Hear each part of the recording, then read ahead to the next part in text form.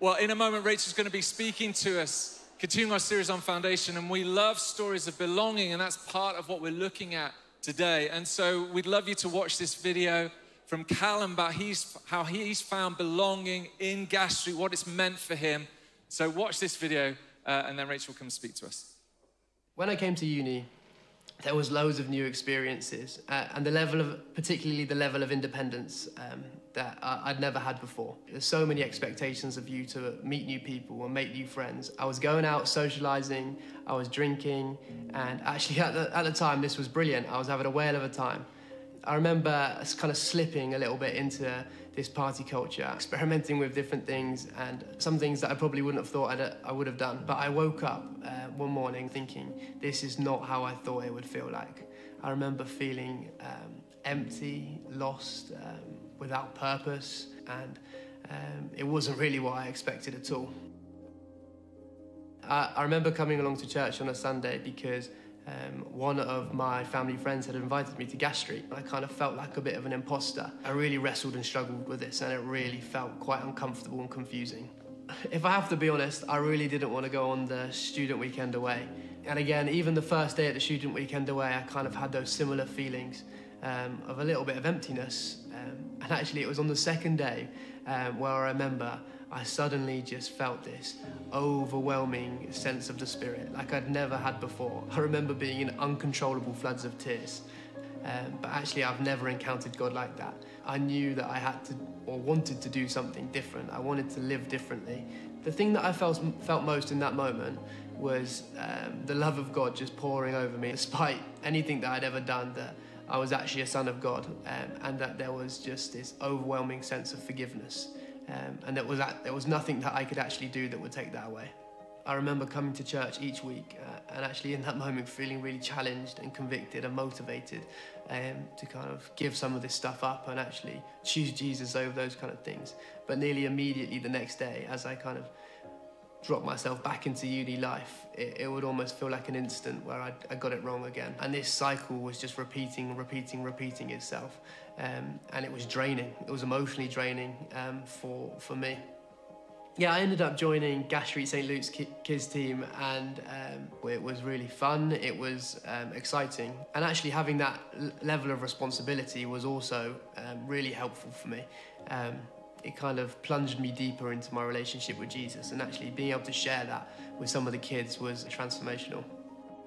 Even having walked with Jesus for a bit of time now, there were so many other things that I would turn to for comfort, that I would rely on and depend on and turn to for strength in moments of weakness.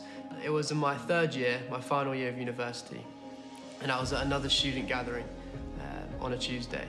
Again, I really significantly encountered Jesus and the Holy Spirit, and it was this point where he freed me from a lot of the stuff I'd been wrestling with and engaging with and actually had been dependent on.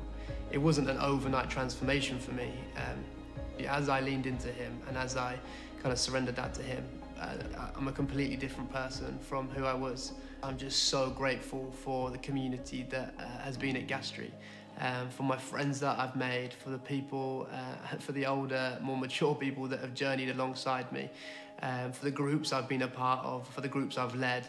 And I'm actually working at a youth charity in Erdington called Urban Devotion Birmingham, who exists to see the transformation of communities one life at a time. And it's so exciting to be part of that and actually get to see young people come to know Jesus themselves.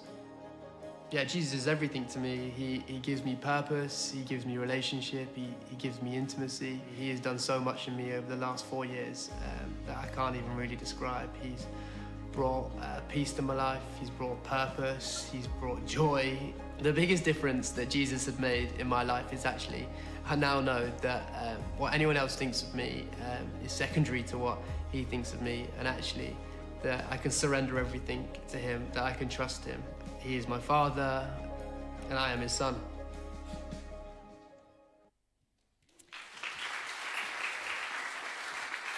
Amazing. Amen. Amen. Well, It's great to see you all this morning. It is still just about, oh no, it's not this morning, every time. It's great to see you this afternoon. And if you were here last week, you'll know that we're in our vision series. And this is a time each year where we spend a couple of weeks just focusing in on the vision that God gave us for this church, to remind ourselves of that vision, to pray into the vision, to give to the vision. And of course, the vision is light for the city and beyond. That's the call, that's the vision that we sense God give us, inspired by the words of Jesus in Matthew 5:14, where Jesus says, you are the light of the world. And then a bit further on, let your light shine before others, that they may see your good deeds and glorify your Father in heaven. That's why we're here. We're called to be light. And as a church, we know that call is to be light for the city and beyond. And that was the vision God gave us 8 years ago when Gas Street first started. And we are still compelled by that vision. It still gets us up in the morning. We know that there is still so much more to come. And of course, the outworking of that vision looks like being a church that gathers and scatters. That's the missing word. Gathers and scatters. Just checking you're all paying attention then. And so we're light with this light that Jesus talks about. We're light when we gather like this and in other spaces throughout the week. We're light when we scatter wherever God has placed us, from our Monday through to our Saturday, whatever context, community, people group God has called us to through the week. We are the light as we scatter in Jesus' name. And the good news is it's working. God is at work. I mean, Callum's story is just one illustration, one person to demonstrate God at work in individual lives, in and through our church. If you've seen the publication, every year we produce a publication just to celebrate all that God has done and is doing in our church over the last 12 months. And if you've picked up the publication, you'll have read that 218 people over the last 12 months said yes to following Jesus. Isn't that amazing? Yeah, that's amazing.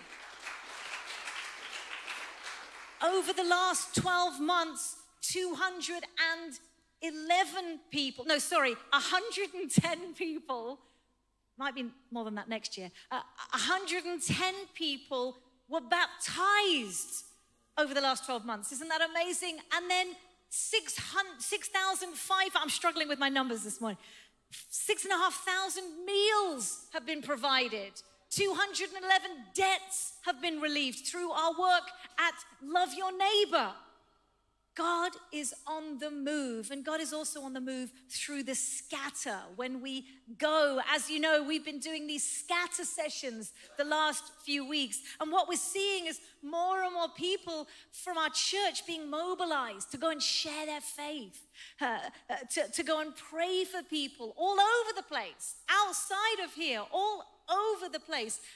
And it's so encouraging to hear about people who've been coming to this church for ages, who have been Christians for ages, who have never had the courage or the conviction to go and do it, to go and pray for people, to go and share faith with people. And we're hearing the stories coming in. And it's happening in Wagamama's, of all places. It's happening at the McDonald's drive-thru, at beauty salons, at hairdressers. We clearly like to look after ourselves at this church. It's happening in workplaces, in school classrooms. We're hearing what the youth are up to, sharing their faith. It's happening in university campuses. It's amazing. God is on the move through the gather and the scatter. One woman who was at our scatter sessions here at Central on Wednesday, she shared the story about how one of her work colleagues had come into work that week, and he was so low, so despondent, and he just found out that he had been diagnosed with Parkinson's. And he was devastated. He was worried that he might lose his job. And Rebecca, the woman that shared this story on Wednesday, she said she just felt prompted by the Holy Spirit in that moment to say to this work colleague, look, you know I'm a Christian. I'll pray for you. And he nodded. And then she felt the Holy Spirit prompt her again, like, pray for him now.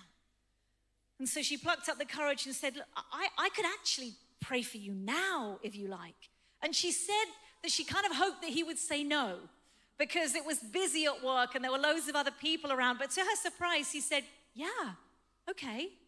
And so she put a hand on his shoulder and she prayed a simple prayer in the name of Jesus. And not only did he say he felt a sense of peace, but a work colleague over her shoulder who had overheard what was going on, a work colleague who Rebecca knew to be a staunch atheist, at the end of the prayer let out a resounding amen. I love that. God is on the move. And so the vision is to be light for the city, and that's outworked through the gather and the scatter. But we also know that the vision that God has given us to be light goes beyond the city. It goes beyond the city because there is a unique call on this church to be a resource, to resource the wider church, to resource the church across the UK. And we do that through ministries like The Orchard. We do that through Worship for Everyone, through Gas Street Music. And we also do that by being a church that has the privilege of welcoming and hosting guests, visitors, every Sunday. Visitors from other churches. Every Sunday there were people that come to this church to receive, to be refreshed, so that they can go back ready to serve at their local churches, in their local context. And it is a huge privilege to serve the wider church in that way. But here's the thing. I need to warn you that this is one of those straight talking kind of talks. Is that okay? But as we've prayed, as we've discerned the vision over the last couple of months, as we've sensed God speaking to us specifically about this season in the life of the church, this chapter in the life of our church, what we've sensed is God speak to us about deepening the foundations. We've sensed God speak to us about strengthening the core, about building better. And you know, often what happens at this time of year when we present the vision, we often share with you new and exciting ministry opportunities that we want to step into, that we want to resource so that we can run after. And if you remember the last 2 years, we've called this vision series Above and Beyond. And the invitation has been to invite the whole church to go above and beyond in order to see vision become a reality, in order to see some of these new ministry opportunities come to life. And we may well do that again, but this year, what we've sensed is to do something different. And we realize on the one hand, of course, we always want to invite people to go above and beyond because as the vision grows, as the vision expands, our faith needs to grow. The resource needs to expand. But what we've come to realize is as the church has grown, and listen to this, in the last 12 months, the church has grown by 23%. 23% in the last 12 months. And as we've grown, as new people have joined, the majority of our church, I wonder if the invitation needs to be not to go above and beyond, but actually to step into the main and the plain. You know, we were tempted to call the whole vision series The Main and the Plain, but it didn't quite get past our comms team. So foundations it is. And we started asking the question, what if every single person who comes to Gas Street regularly, what if every single person who calls Gas Street home, what if everyone simply did the main and the plain? And the main and the plain is belonging, serving, giving.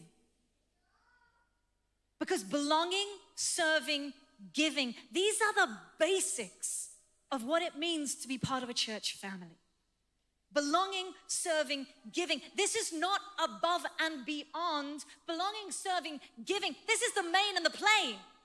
These are just the foundation markers of what it means to be part of a church family. Let me say again that our church has grown by 23% in the last 12 months alone, and yet only a quarter of those people that come regularly to Gas Street belong to a group currently. Only a quarter of those people that come to Gas Street regularly serve on a team.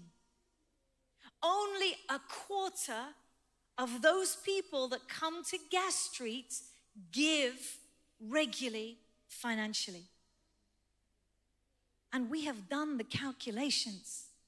And humanly speaking, it is not sustainable. It's not sustainable. If a good proportion of our church are not doing the basics, the main and the plain, the foundations of what it means to be part of a church, then we are seriously limited with what we can build on. That's the truth. That's the reality. On the other hand, if everyone who comes to Gas Street regularly, if everyone who calls this church home, if everyone committed to the basics, the main and the plain, the foundations of belonging, serving, giving, well, the impact could be incalculable. The impact could be huge. And so today, I want to talk about two of those foundations, belonging and serving. And next week, Nick's going to share on the foundation of giving, and we're going to create an opportunity, an invitation for each one of us to step in and present our giving towards the vision. If you were here last week, we played Ashley's story. And in the video, Ashley talked about how when she started coming to Gas Street regularly for quite a while, before she joined a group and before she started serving on a team, she would have described herself as 1 foot in. 1 foot in. That's how she would have described her relationship to Gas Street Church. And I've been thinking a lot about that phrase, 1 foot in. And I wonder if there might be a whole bunch of people. In fact, the data tells us that there are a whole bunch of people who perhaps, if you're honest, you know you've been coming to church for a while, but you are still just 1 foot in. 1 foot in. And maybe there are good reasons why you've been coming for a while and you are still 1 foot in. And maybe it's because you're hesitant. There are good reasons why you are hesitant to put both feet in.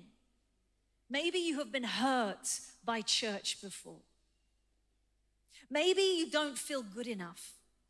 Maybe you feel like you have got nothing to offer, and so it's just easier and safer to keep 1 foot in and 1 foot out. Maybe you're scared. Maybe you don't know what's expected of you.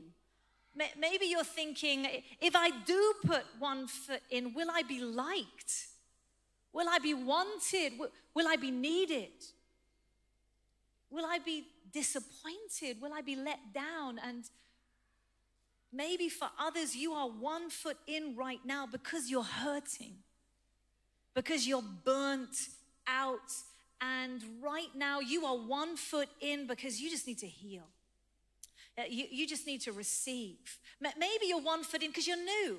You're new around here. You've only been coming a couple of weeks. You're maybe exploring faith. You're trying to figure out whether you believe this stuff or not. And yes, we fully acknowledge that there are short seasons where it is okay. It's appropriate to be 1 foot in.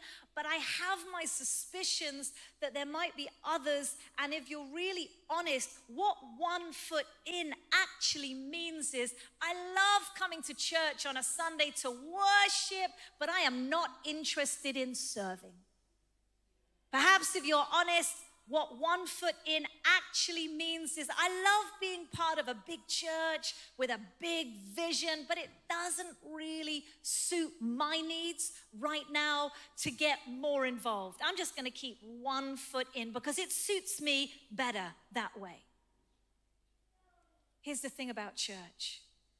Church really doesn't work for very long with only 1 foot in. Because either you'll fall over or the church will fall over. In essence, if we continually choose to just remain 1 foot in, week out, maybe month in, month out, maybe even year in, year out, what we're effectively saying is, I believe in Jesus, but I don't want to belong to his church. Thank you very much. That is a major problem. It's a problem for you, and it's a problem for this church.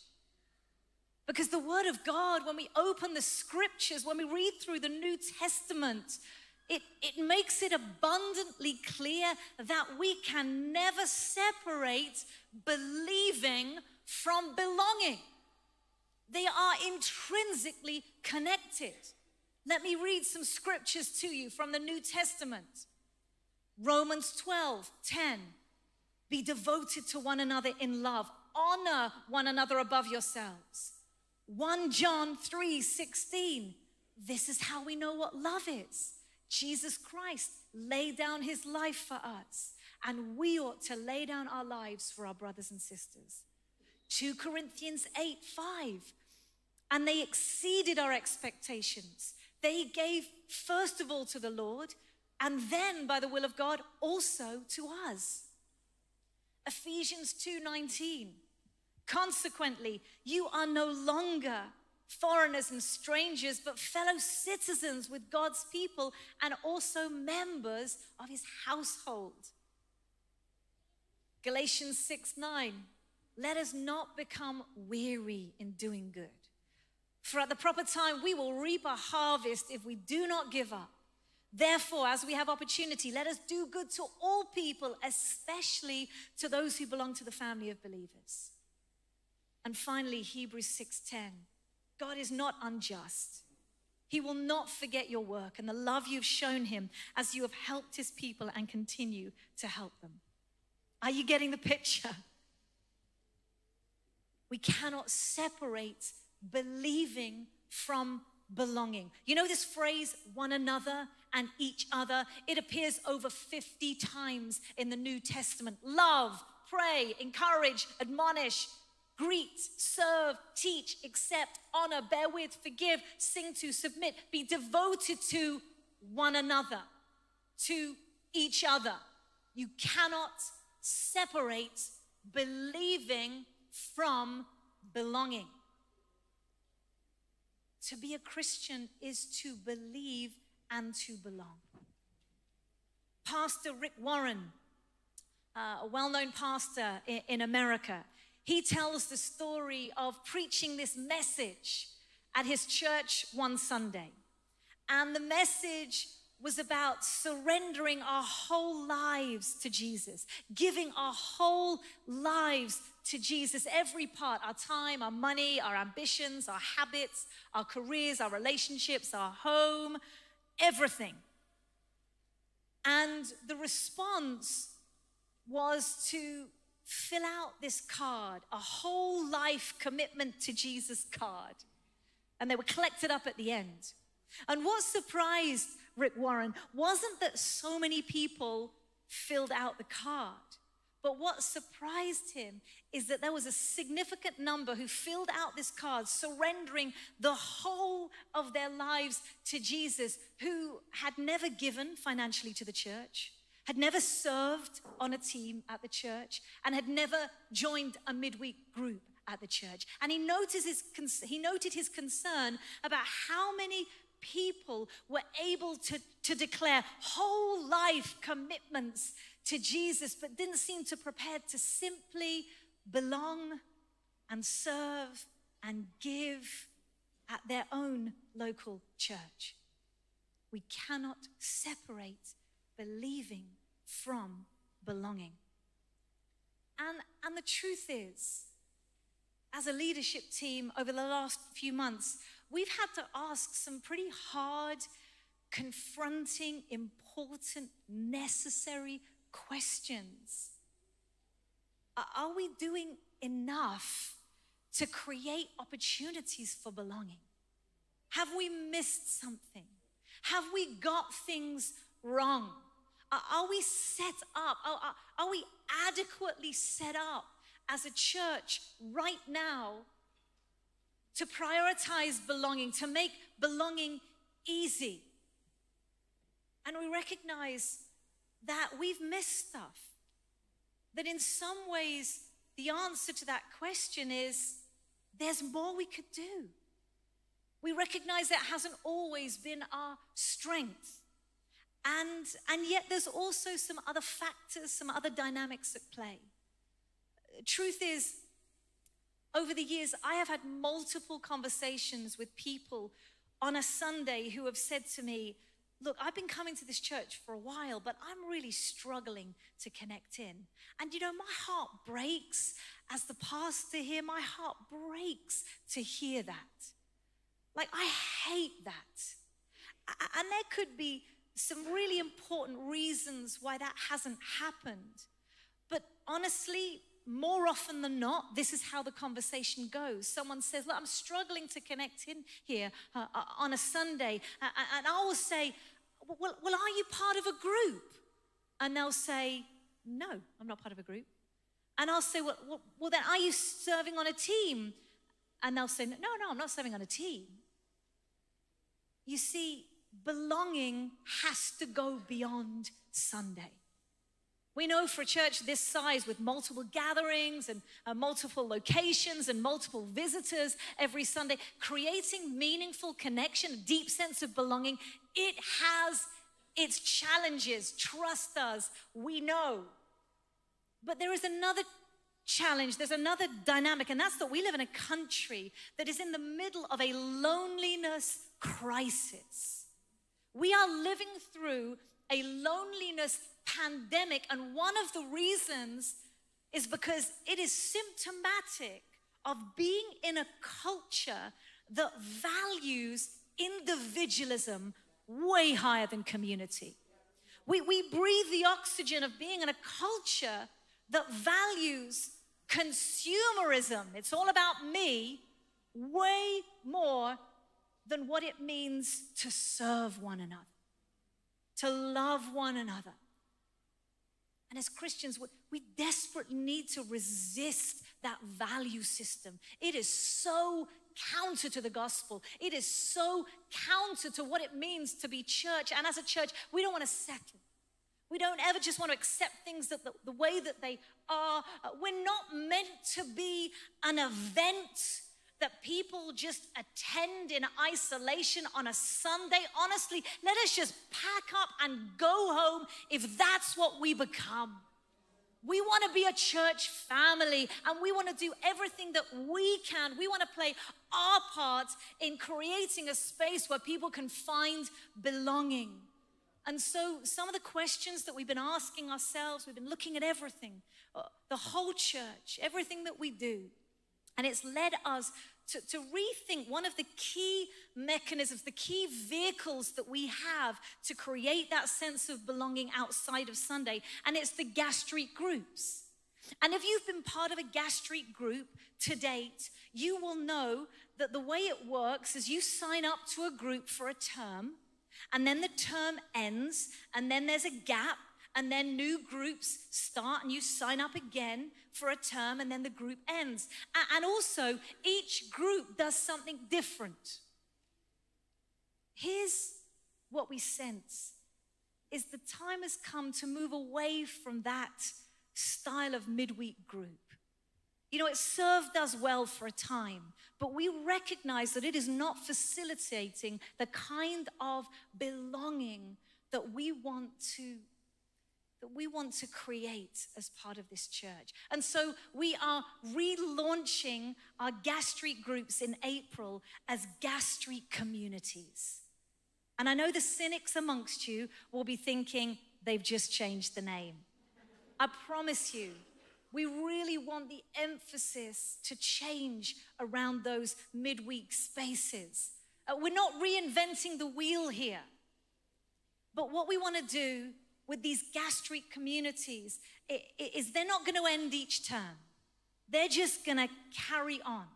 So people can journey into deeper connection, deeper friendship over a longer, much longer period of time.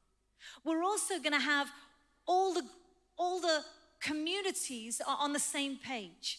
We're all going to study the same stuff. We're all going to journey together at the same time through prayer and reading the Bible and all the things that encompass what it means to live a radical life, disciple to Jesus.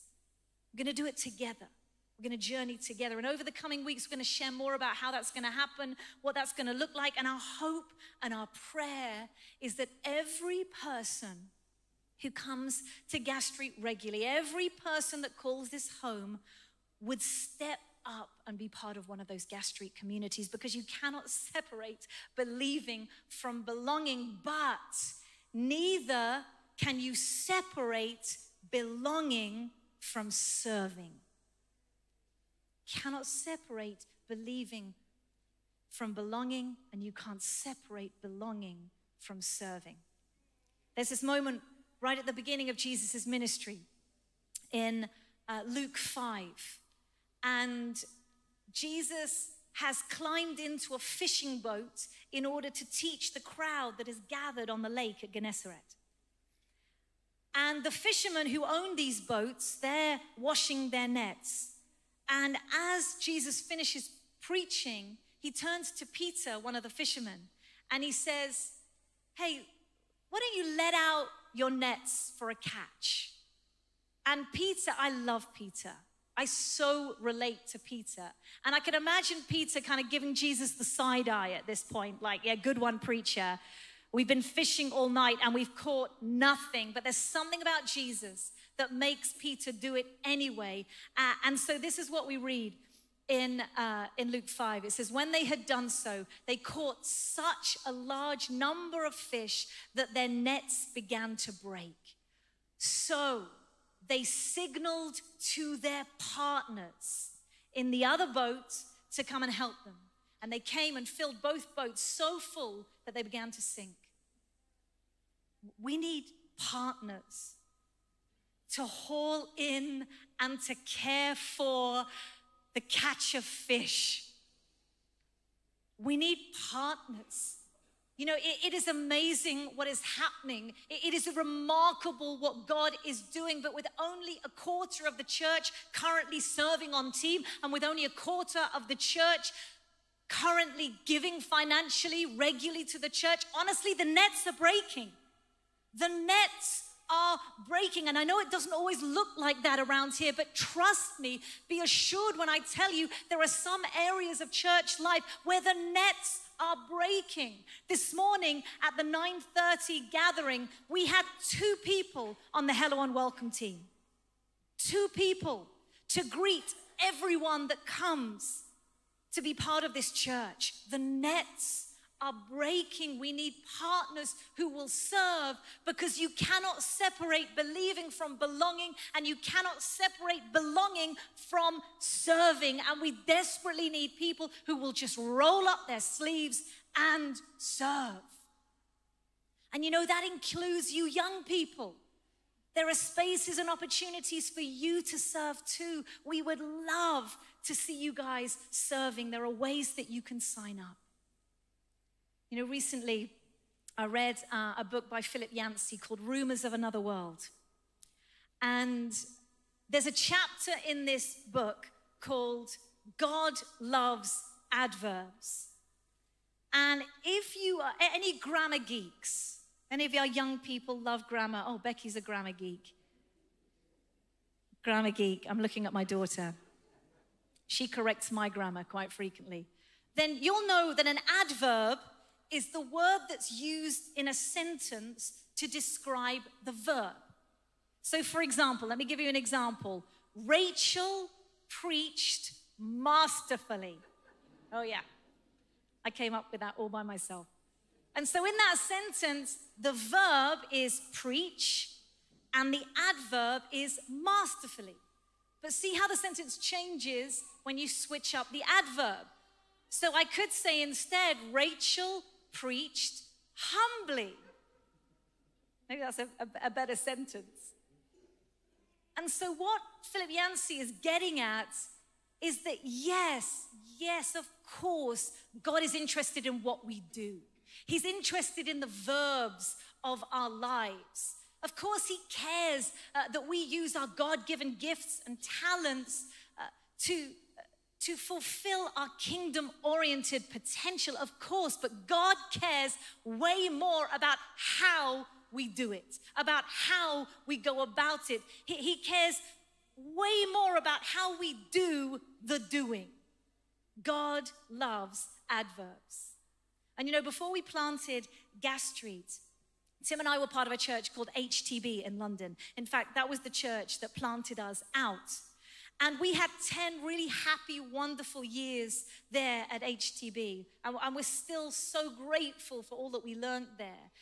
And you know, when we first joined the church and we joined the staff team, Tim was the worship pastor, I was part of the media team, but I also volunteered. I also served at the church on a Sunday by being in the worship team. I was a backing vocalist. And if you sit on the front row, you'll be able to hear my harmonies. They're wonderful. And I would also preach occasionally, and I was starting to lead gatherings, and I absolutely loved serving the church in that way.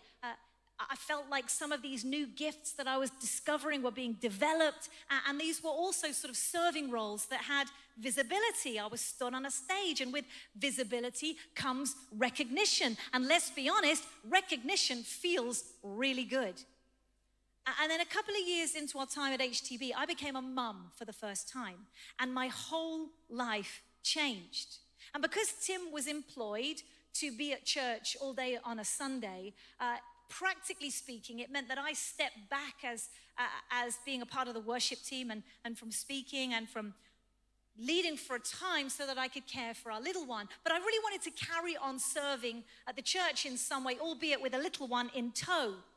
And at about the same time, the amazing women who had been running the stay and play group at church decided that it was time to hand it on. Their kids had grown up and it was time to pass the baton on. And some bright spark suggested that maybe I would be a good option for taking it on.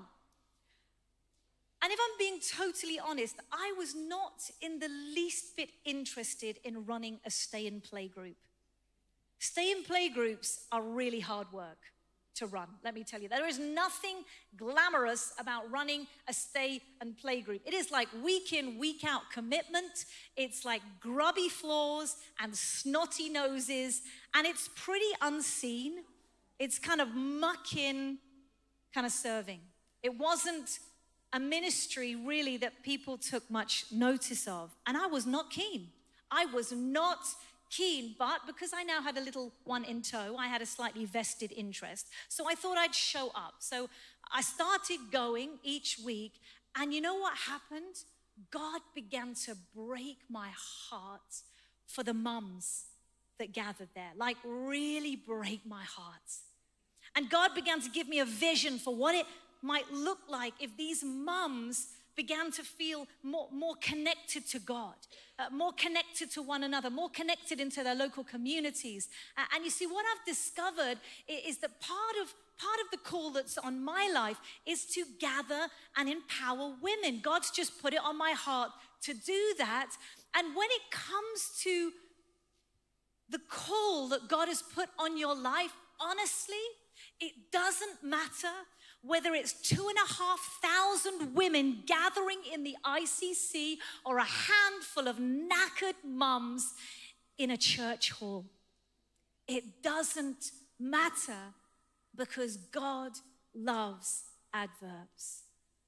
God cares about the heart. And you know what? It was hard work. It was hard work. I would show up every Thursday, whether I felt like it or not, because I knew that there were mums relying on me setting up those toys and putting out those biscuits. And it was snotty noses, and it was grubby floors, but it was also absolutely beautiful.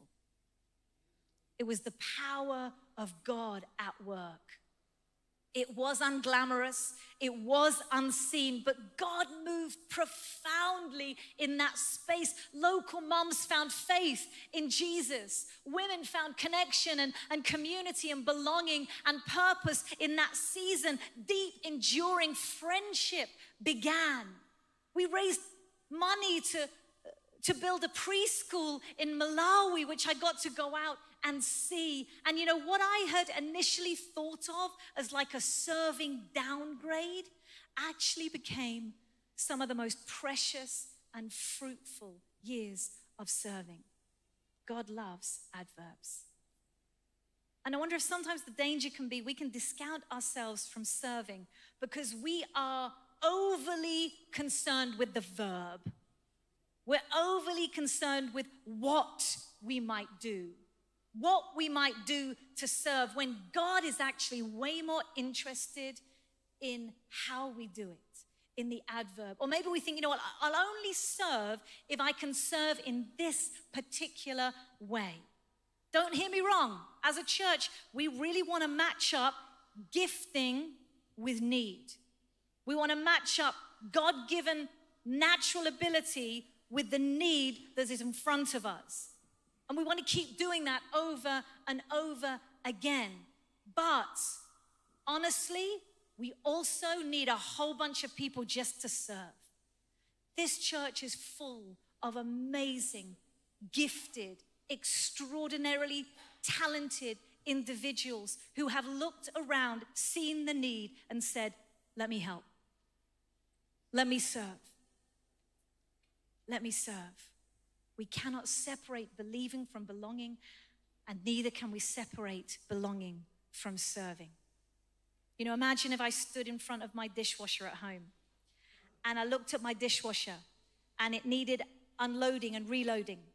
I don't stand in front of my dishwasher and think, does this play to my strengths?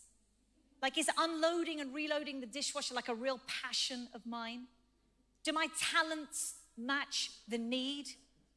Does this warrant all my experience? No, I look at the dishwasher and I think it needs unloading and reloading, and quite frankly, my kids aren't going to do it, so I just better crack on.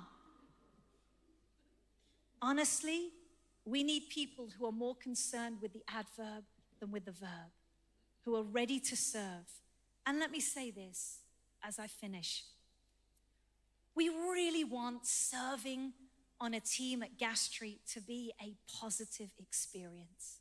We really want serving on a team at Gas Street to be a life-giving experience, a place where friendships are formed, a place where skills are developed, where faith is strengthened, where character is formed. And you know, if you've served on a team and that hasn't been your experience, I am so sorry. We know there's work to be done. Would you give us another chance? Would you give it another go? We want it to be an experience of life, but we need partners. Maybe if the band come up. We need partners. There are places where the nets are breaking. And so I'll leave you with this question just as we pray. Are you part of Gas Street, but with one foot in? Is it time today to jump with 2 feet into all that God is doing, to roll up your sleeves and to serve, to partner with us in seeing what God is doing as we pursue this vision wholeheartedly to be light for the city and beyond?